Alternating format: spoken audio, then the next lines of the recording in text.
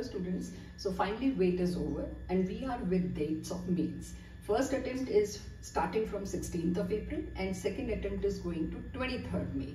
So we are having hardly a month and 10 days between two attempts. So the concept of having two attempts is just an eye wash for us, because to improve, to perform, we need little more gap between two attempts. So guys, now full focus should be on your first attempt.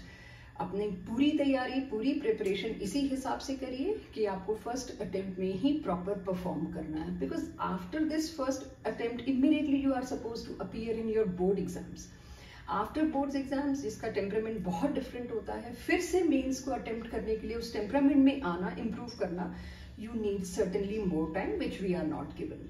So first attempt का ही focus proper रखिए and we are now left with 40 days to attempt our first one.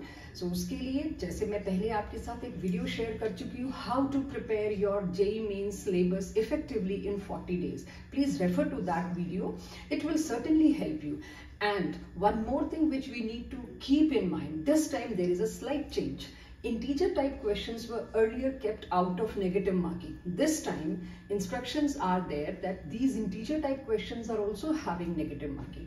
So we need to plan our strategy again while attempting question of these types.